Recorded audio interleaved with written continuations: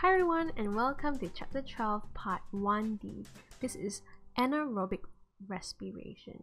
Now previously we learned about aerobic respiration. Aerobic respiration is the breakdown of biomolecules in order to synthesize energy in the form of ATP.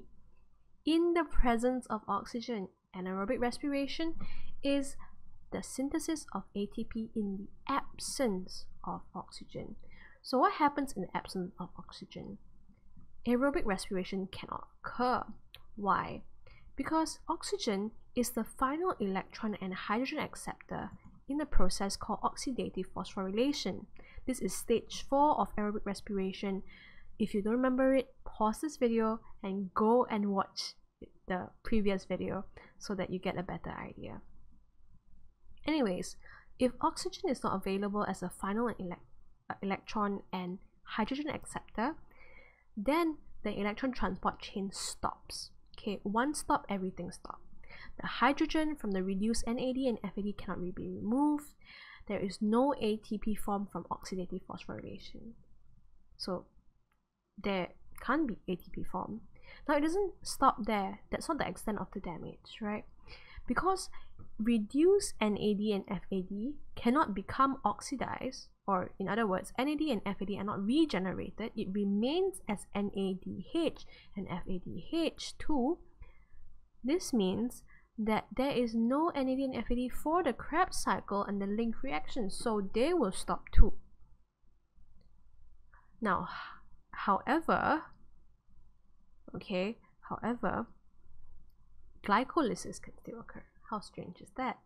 So glycolysis can still occur. It is in the cytoplasm. It makes a net 2 ATP per glucose molecule. Previously in aerobic respiration, we can make 32 ATP per glucose molecule. But now we can only make 2 ATP per glucose molecule. It's not much, but at least it's something, right? Anyways, glycolysis, remember glycolysis? It is a breakdown of glucose, and the final product is pyruvate. So the glucose is not completely broken down without oxygen. It's not completely broken down. The final product is just pyruvate, and pyruvate still contains energy, and that cannot be used. Okay, pyruvate cannot be fully oxidized without link reaction and Krebs cycle. But don't you forget, 2 NADH are formed too, and you might be asking, why doesn't glycolysis stop as well? What keeps glycolysis going? Now, there are some special features, there are some special pathways used to regenerate NAD that we learn in a while. But bear in mind that these two different pathways, right, are not sustainable and cannot go on indefinitely because of its toxic byproducts. What are the special pathways? These are the special pathways. There are 2 of them occurring in different places. So the first one are in yeast cell or plant tissues. This pathway is called ethanol pathway or alcoholic fermentation. It's this pathway in yeast that helps us produce beer. Understand? Okay, so yeast, alcohol, think yeast cells, alcoholic fermentation. The second one here is animals. In animals, in mammalian muscles, in your muscles, and you know that feeling where your muscle is starting to feel, I want to say sour, but I mean sore, right? This pathway occurs in there, and it's called lactate pathway or lactic fermentation. Sometimes it's called lactic acid pathway as well. Now this especially occurs when muscle activity is high and cells do not have oxygen to perform aerobic respiration. So when probably you are exercising. Now again, I just want to highlight to you that these pathways are the special pathways used to regenerate NAD.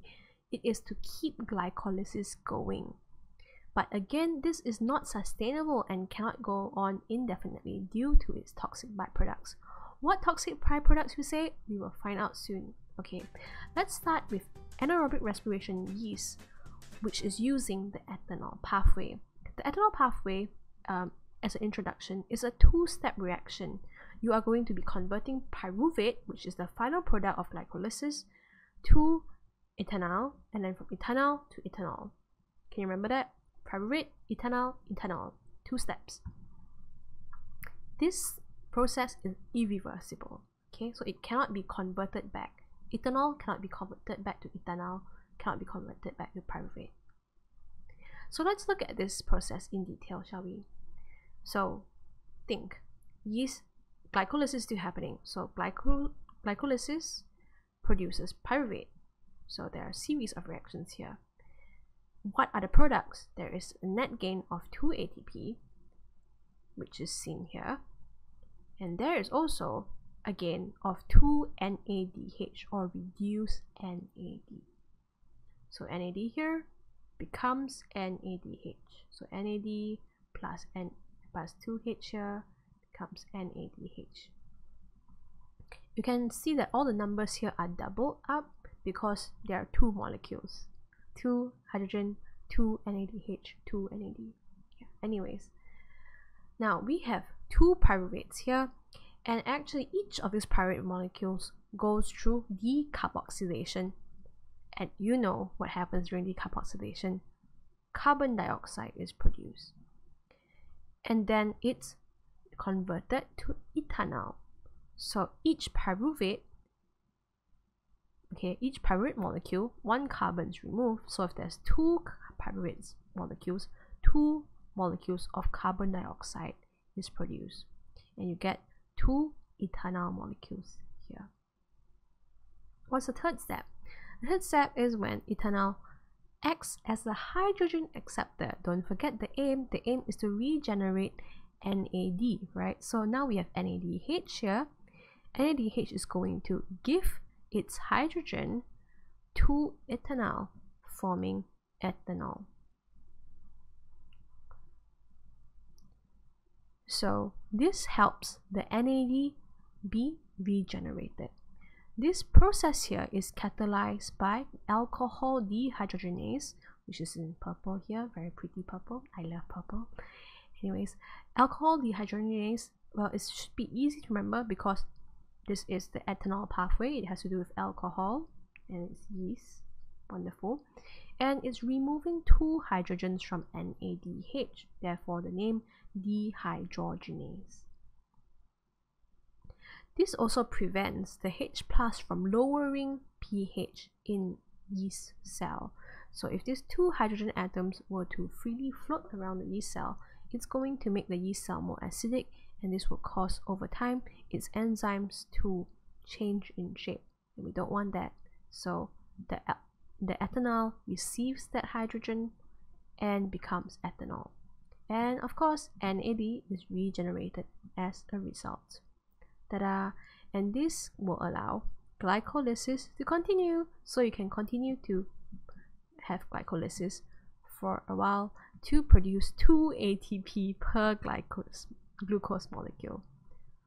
It's not a lot, but at least it's something, right? Now, but there's a catch. Remember I said that this reaction cannot go on indefinitely, and that's because ethanol is toxic and the reaction is irreversible. So whatever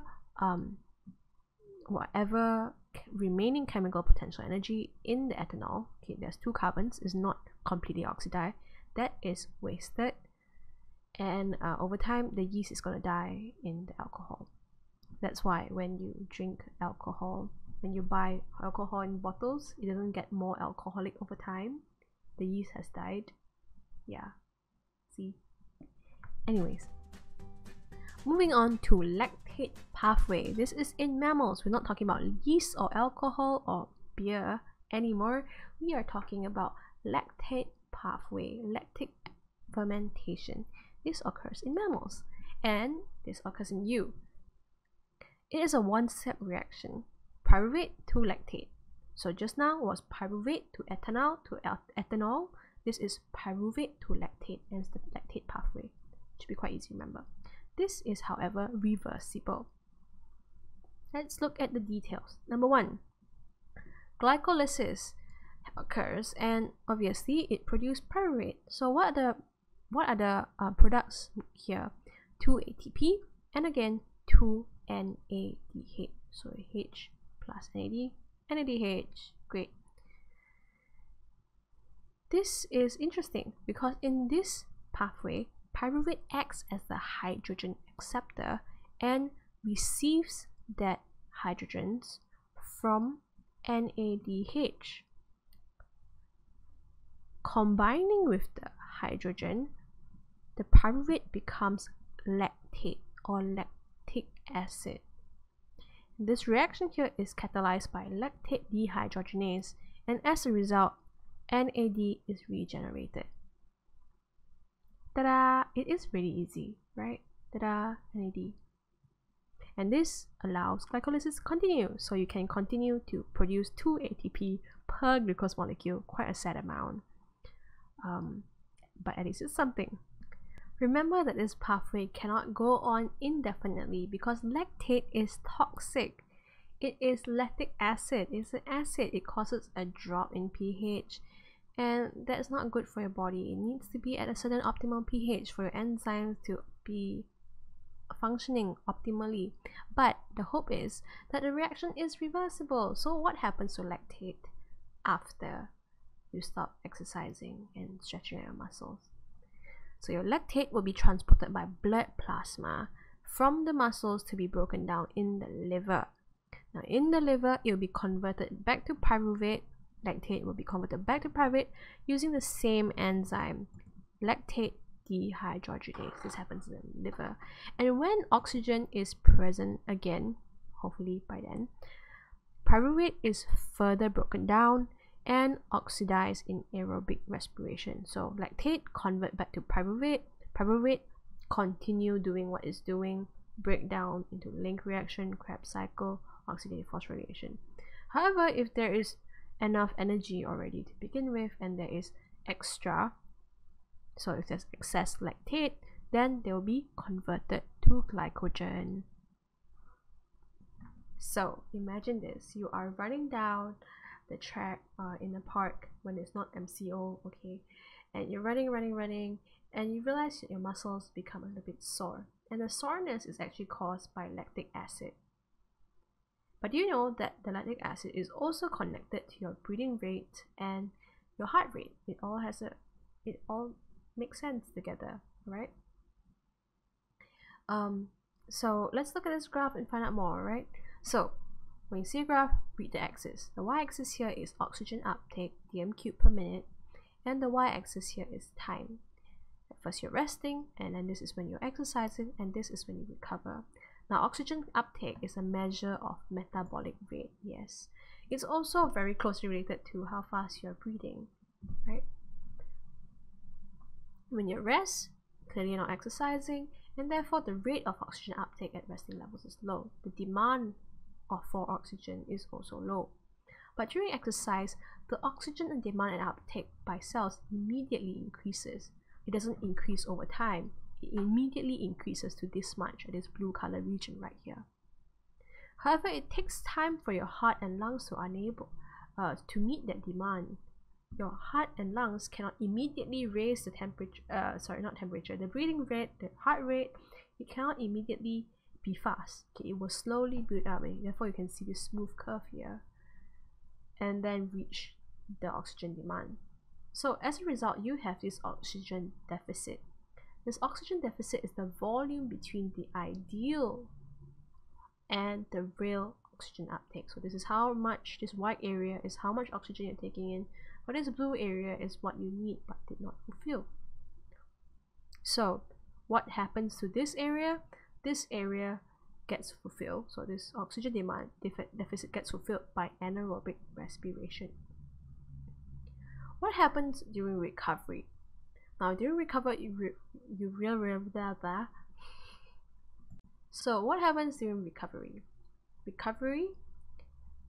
You will realize that your breathing rates and oxygen uptake is still higher than resting levels, and it sort of slowly slows down. It doesn't suddenly become a flat curve. It doesn't slowly just stop. When you exercise, you will still need some time to cool down, right? And it's still higher than resting levels, and this is not a coincidence. This is because your body is trying to pay back, so-called pay back the oxygen debt. What does it mean by oxygen depth? So we had anaerobic respiration while we exercise, but now we have to breathe in more so that the volume of oxygen required is taken in, and this oxygen can be used to metabolize lactate accumulated during anaerobic respiration, convert it back to pyruvate, and completely oxidize it.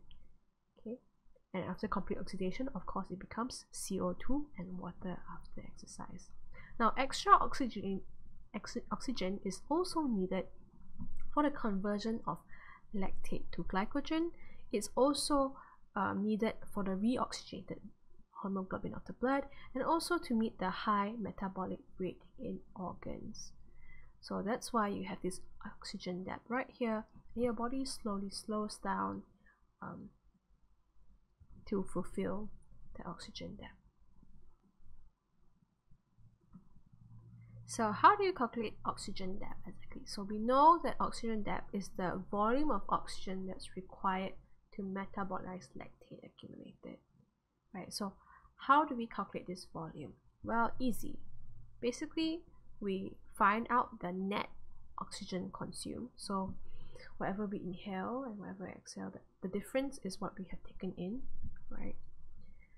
We measure oxygen consumption or oxygen uptake at rest. So we measure this volume, and then we again measure this volume right after exercise stops. Of course, this is not based on the graph here. This is based on like a real life example. So like you literally measure your oxygen consumption at rest and right after your exercise stop. So it should be around this point here. This point here. Then you find a difference between those 2 points, and the extra oxygen consumed right after your exercise stops, that is the oxygen depth. And just to be more accurate, divide it by the mass of organism to get a proportion, and that's how you calculate oxygen depth. I think we'll see some questions as we go along. So that's it for ethanol and lactate pathway. Let's talk about some similarities and differences. So just to highlight to you, they are both pathways of anaerobic respiration. They both occur when oxygen is absent or very low in concentration. They both occur in the cytoplasm, okay, around the same area where glycolysis is occurring. They both involve glycolysis, and they both produces only 2 ATP molecules net per glucose molecule, and both involve the usage and regeneration of NAD. Okay, so if you want, you can revise and try to recall by pausing this video right here to tell yourself what are the differences between the ethanol and lactate pathway. I'll flesh the answers out in a moment.